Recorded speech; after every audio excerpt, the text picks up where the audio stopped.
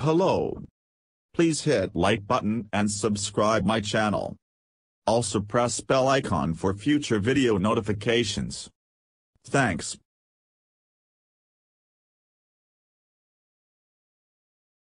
New Delhi, Premier League club Chelsea on Sunday sacked coach Graham Potter after the six-time EPL champions had slipped into the bottom half of the tally.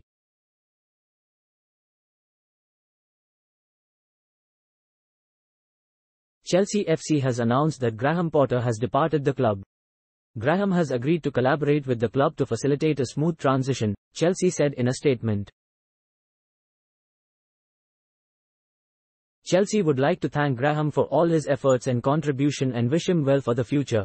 Chelsea's 2-0 home defeat to Aston Villa on Saturday left them in 11th place in the table and 5 points off any European spot.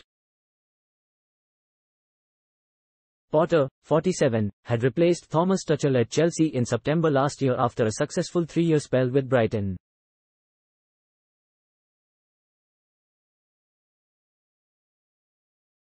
Despite the team's poor domestic form, he had guided them to a Champions League quarter-final against Real Madrid, the first leg of which takes place in 10 days' time.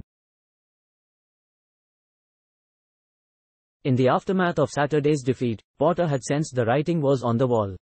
"I don't like to blame anybody, I have to take responsibility," said Potter, who was widely booed by Chelsea fans. "We can feel the pain of the supporters.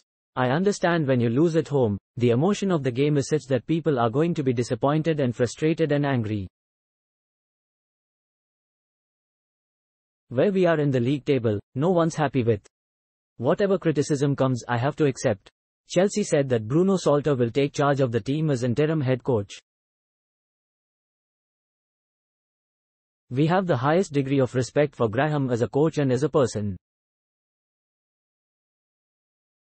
He has always conducted himself with professionalism and integrity, and we are all disappointed in this outcome," co-owners Todd Boehly and Behzad Eghbali said in a statement.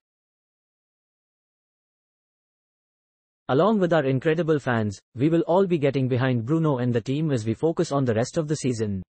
We have 10 Premier League games remaining and a Champions League quarter-final ahead. We will put every effort and commitment into every one of those games so that we can end the season on a high." With inputs from AFP.